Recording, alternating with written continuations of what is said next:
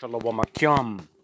I want to give all praise, honor, and glory unto Yahweh, Bahasham Yahweh Shai, Bahasham Rakakwadash. Double honors to the elder apostles of Great Millstone who teach and rule well, and Shalom to the sincere Akim, spreading truth and sincerity. Shalom. In this video, I want to talk about the cutting down of trees, man.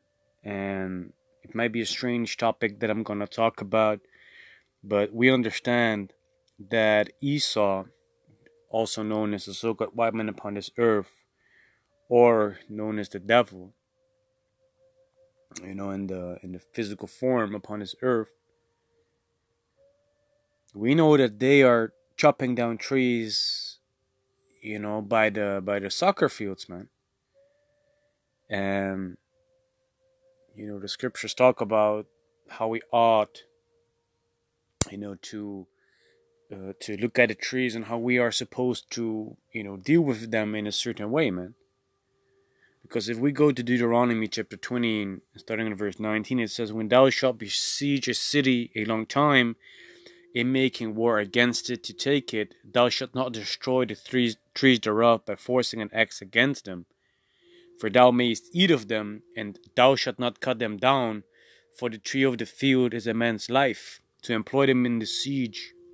Only the trees which thou knowest that they be not trees for meat, thou shalt destroy and cut them down, and thou shalt build bulwarks against the city that maketh war with thee, until it be subdued." So reading the scriptures in Deuteronomy chapter 20, verse 19 and verse 20, it talks about when, back in the days, we would fight against a certain city, which that would be allocated near a forest.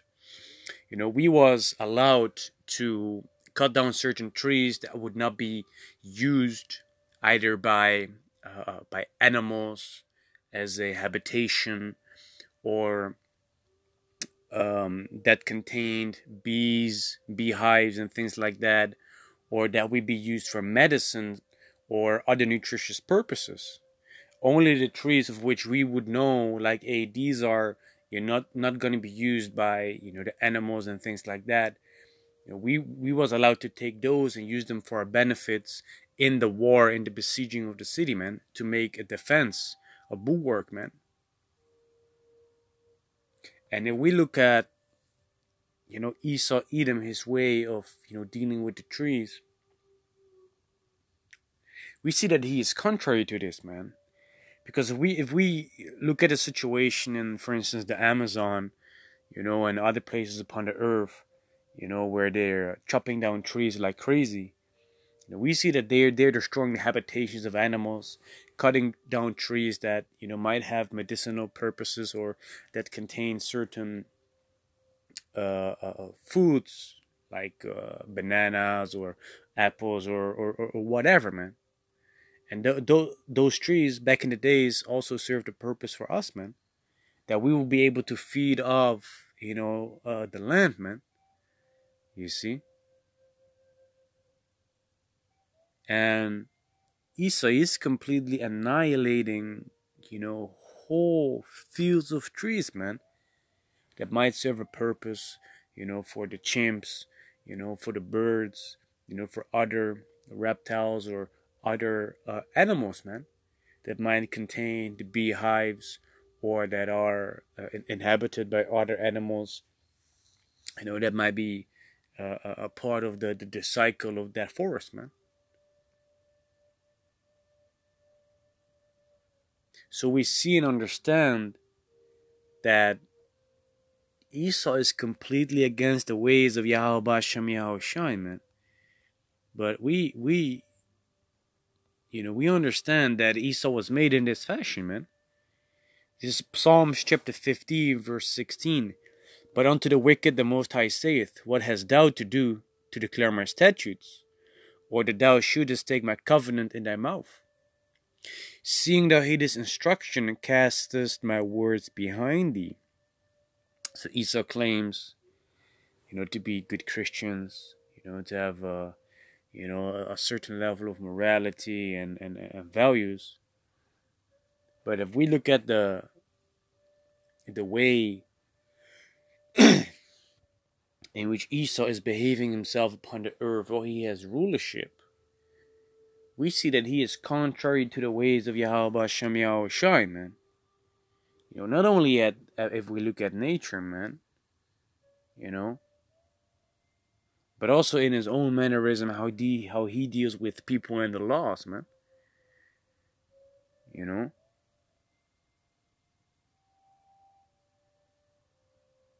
Because what he does, man, he the more and more you're invested, your time in the research of the scriptures and finding out about Esau and the things that he does upon this earth, more and more you're gonna realize, like, hey, this man, he just transgresses all the laws of Yahweh Hashem Yahweh Shai, man. There's not one law that he keeps, man.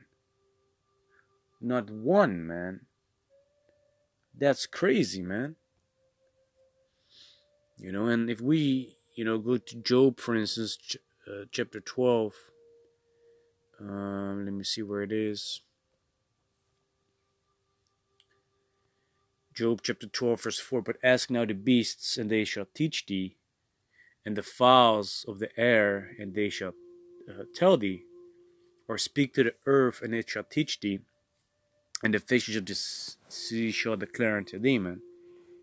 So if we look at nature and the way, that nature has, shaped itself, during the rulership of Esau, we can see that nature is suffering, man. Nature is really suffering under the rulership of Esau, man. There was this gorilla video that you can look up for yourself. And in that video, that gorilla is talking in sign language, like, hey, nature is crying, man. We're suffering. The people have to wake up, concerning this. But ain't nothing's gonna change, man. Nothing's gonna change as long as Esau is in rulership, man. The only thing that they're made for is to establish wickedness and to forward that wickedness upon this earth, man. Making society in this world more wicked by the day. You see? You might say, like, hey, back in the days, we would used to, cut the trees down and use them, to build houses. Yeah, man. But we did not do it in a sense to destroy whole fields and to destroy the habitation of animals, man, that would, live there, that would also be beneficial, to our, living conditions, man. Esau's taking down, fields, with flowers, trees where the bees might reside in, killing off the bees too, man. We need the bees, to pollinate a lot of plants and to pollinate, fruits and veggies and things like that need to be pollinated, man. So Esau's the destroyer of the earth, man. He needs to be destroyed himself. And it's only a good thing that Esau is the one, that's being referred to as the son of perdition, man, in the book of 2 Thessalonians.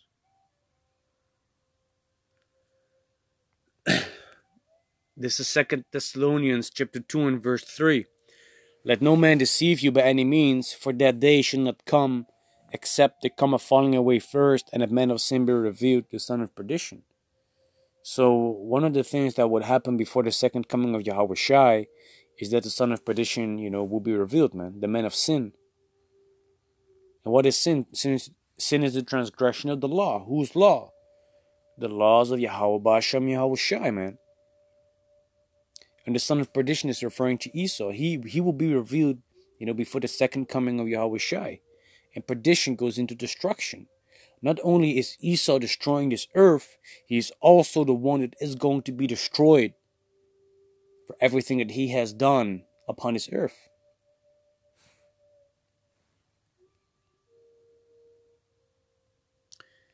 This is Revelation chapter 11 and verse 18.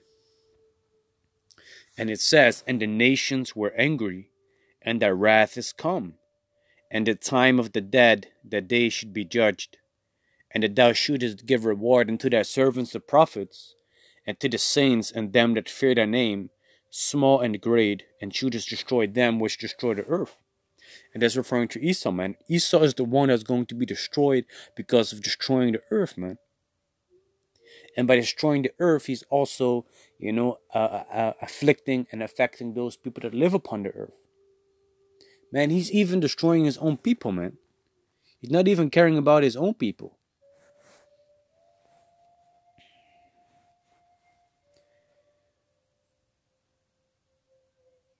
This is Isaiah chapter 14, verse 20. Thou shalt not be joined with them in burial, because thou hast destroyed thy land and slain thy people. The seed of evildoers shall never be renowned. You see? So, once the 1,000 years of slavery are past, once Yahweh Shai comes back, the 1,000 years of slavery is gonna, be instated. Meaning that all the other nations are going to be subject unto us, including Esau, Edom, who's going to suffer the most of all the heathens. But after those 1,000 years, they're not going to get their land back, man. They're going to be completely wiped out. For all the things that they have done upon this earth, man. But one of the things that they have done is destroying the land where they set foot, man. And they're slaying their own freaking people, man. They're slaying their own nation, man. Amalek is destroying their own people, man.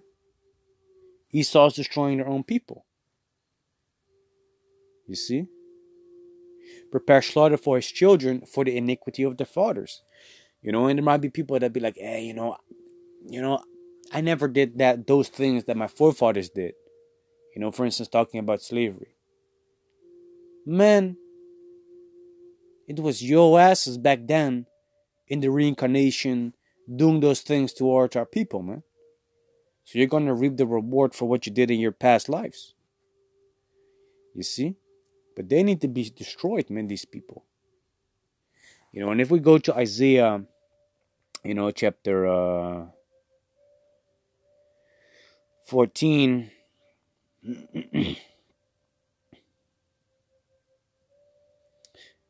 as verse 7, the whole earth is at rest and is quiet. They bring forth into singing. So everything and everyone upon this earth shall be at peace once Esau is taken out of rulership, man. Everything is going to rejoice in those days. Verse 8, yea, the fir trees rejoice at thee, and the cedars of Lebanon, saying, since thou art laid down, no feller has come up against us. And a feller is a lumberjack, one who cuts down trees.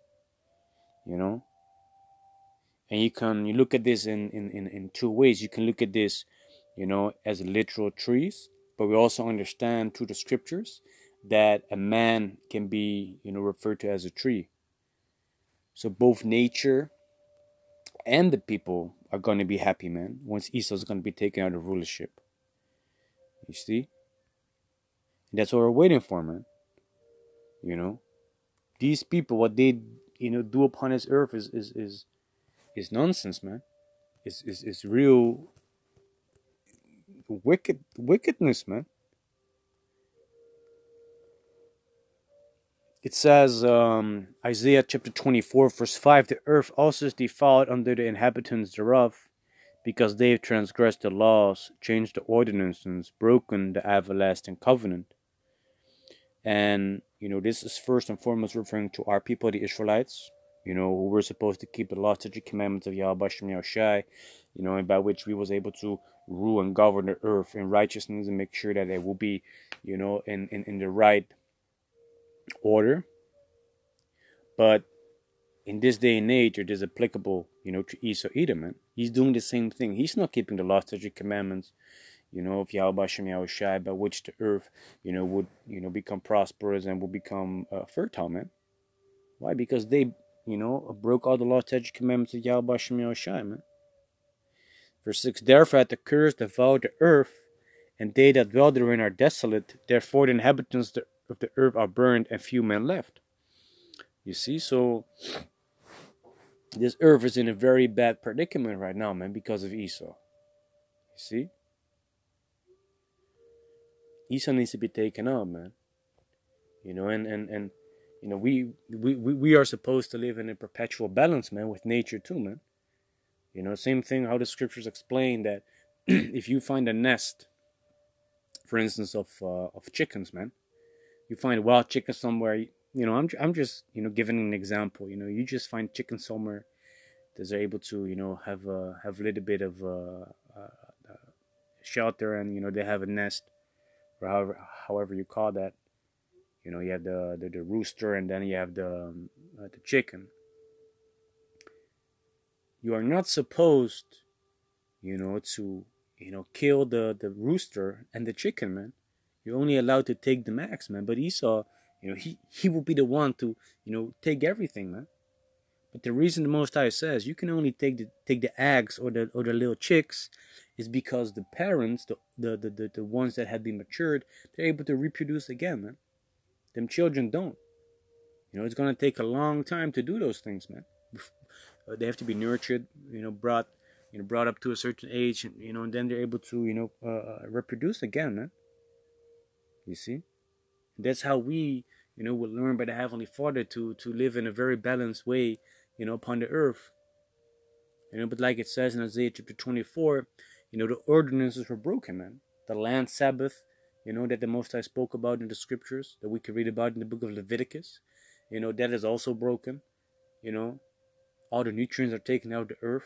Esau has to constantly, refill it with fertilizer, to give the earth, some sort of strength, to put the nutrients, in the foods. And ain't helping jack shit, man. This earth is only going down, man. Things are getting worse and worse, man. Nowhere that you can go, nowhere that you can, buy, and the food is the fault too, man. These things happen, man. The Most I put those things upon this earth, man, as a punishment, man. We're serving out our sentence, and Yarakazah, soon it's gonna be over. But we need to have that salvation, man. And we only, can hope and pray that Yahweh Shem Yahushua takes care of us, in the midst of our enemies, while they're poisoning us from all sides, man. While they're destroying the earth. It's crazy, man. But I hope and pray that this video was edifying. And with that, I want to give all praise, honor, and glory unto Yahweh, Bahasham, Yahweh Shai, Bahasham, Rakakwadash. Double honors to the elder apostles of Great Millstone who teach and rule well. And Shalom to the sincere Akim, spreading his truth and sincerity. Shalom.